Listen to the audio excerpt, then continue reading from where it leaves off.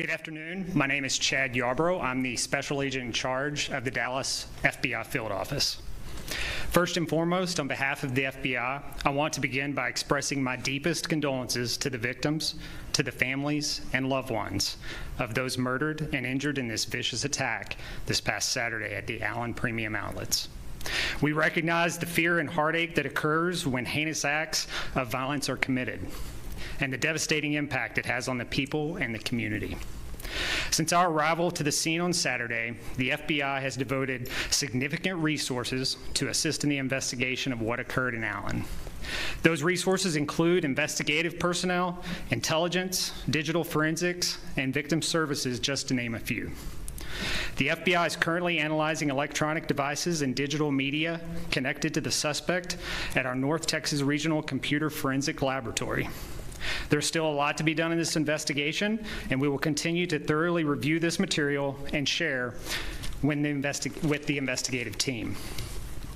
The FBI's Victim Services Response Team has been deployed with over 20 specially trained personnel to work and collaborate alongside the Allen Police Department, the Texas Department of Public Safety's Victim Services, and the Collin County District Attorney's Office, as well as other state and community organizations, to provide essential support and assistance to those impacted by this unimaginable tragedy.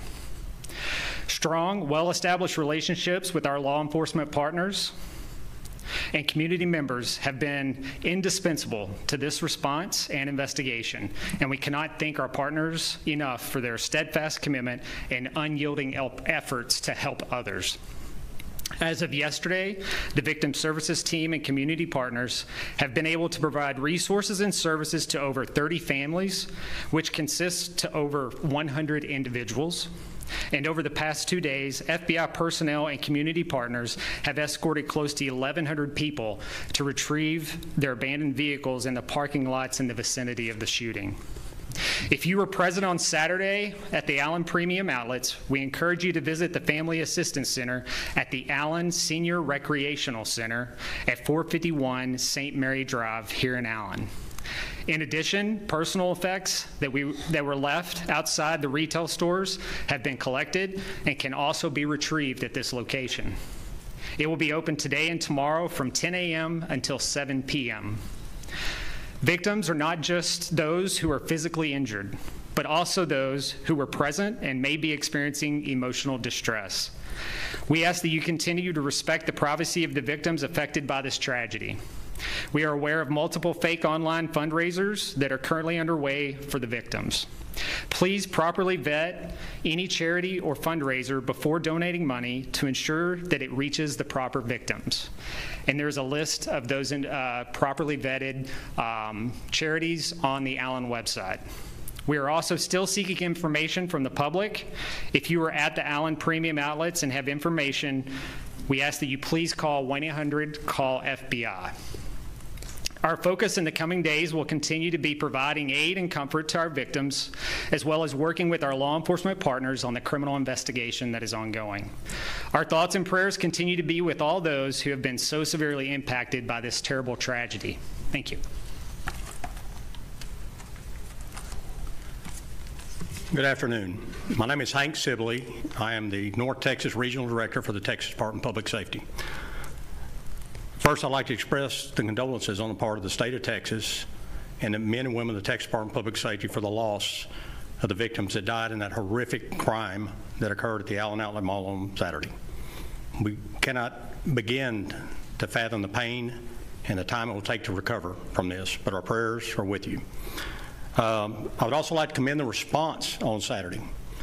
The response to the mall shooting was stellar. We are so blessed that an Allen police officer who took the appropriate action did what he did when he did it. He undoubtedly saved countless lives. If he hadn't been there, I think we'd had a much more severe situation. On top of that, the agencies that responded, the local agencies, sheriff's office, other PDs, the fire department, everybody did what they were supposed to do and responded to the scene. From the DPS perspective, we had Texas Highway Patrol troopers on the scene within minutes. We dispatched our Texas Rangers to assist with the shooting investigation, and ultimately the Rangers have taken over the lead in the investigation. In addition, we had our SRT teams, aircraft, and now to this point we have our victim services counselors on the ground. I will tell you that Governor Abbott, through my director, Steve McCraw, reached out immediately and said whatever needs to be done to support the city of Allen in this horrific time, to do it. All state resources have been committed to this effort.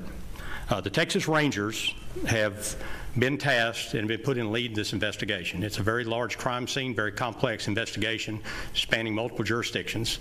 And the Rangers, along with the local law enforcement agency, Allen PD, and our federal partners, particularly FBI and ATF, are working hand in hand to get the answers.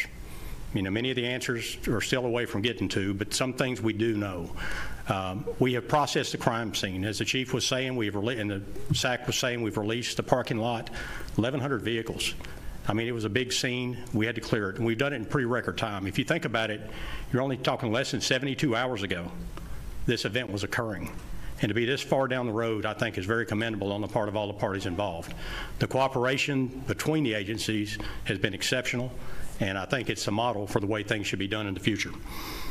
One thing that we do know is after we've identified the shooter, and his name has been made public, he's from the Dallas area, so the FBI, Dallas PD assisted. We ran warrants down on his residence, his actual parents' house, and I believe hotel residence, to see what evidence we could glean from that. The FBI has his computers, cell phones, and other evidence, and they're in the process of trying to do digital forensics, as the SAC mentioned, to go ahead and ascertain what type of evidence we can get off of that. The shooter had no CCH, no criminal history, so we had no documentable criminal history on him. He was in the U.S. Army, and that's been posted on the media, in 2008. He was in basic training. I think early on in basic training they realized, from what I've seen, that he was not a fit for the Army, and so they separated him from the Army before he got out of the training mode. There were some questions about his fitness for duty. That information will be forthcoming later on as we dig into the investigation. He also had a private security license in the state of Texas. Again, he had no criminal history, and the license has expired. I understand he worked as a security guard for several firms, but he was not an active security guard at the time of this. He had 8 weapons with him. He had 3 on his person, and he had 5 in his vehicle. The Bureau of Alcohol, Tobacco, and Firearms has run traces on all the weapons. All of the weapons were legally obtained by the shooter. None of them were stolen, anything else. And now we're running checks on them to see if they were using any crimes.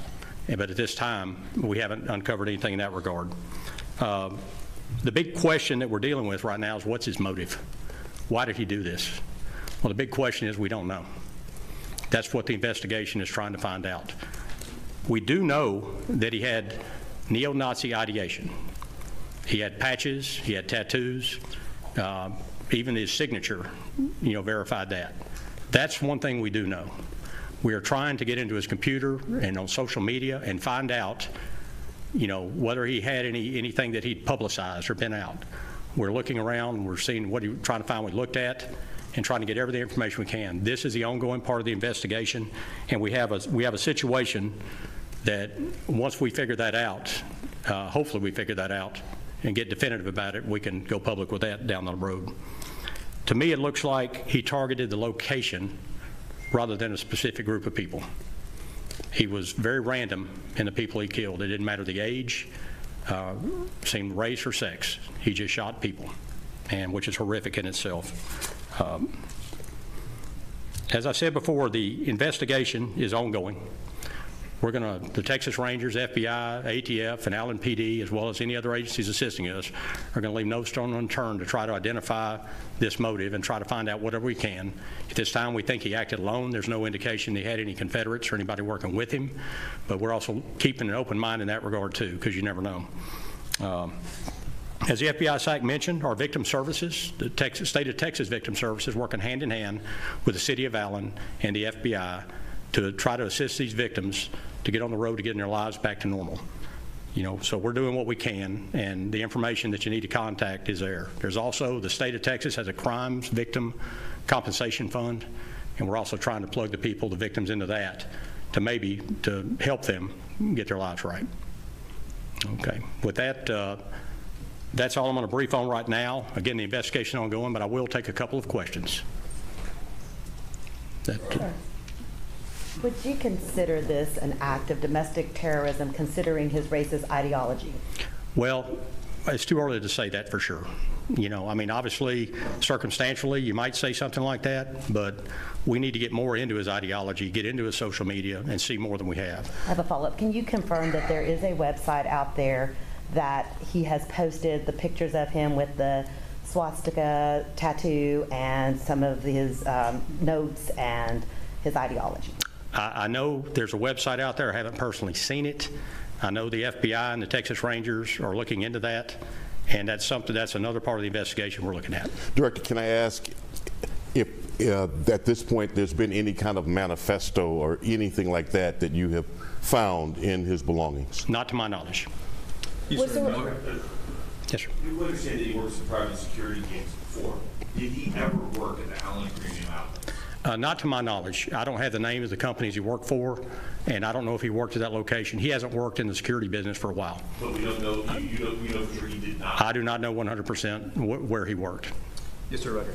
Do you have you been able to build a timeline of how long the event lasted, and whether or not all of the victims were indeed shot by this suspect?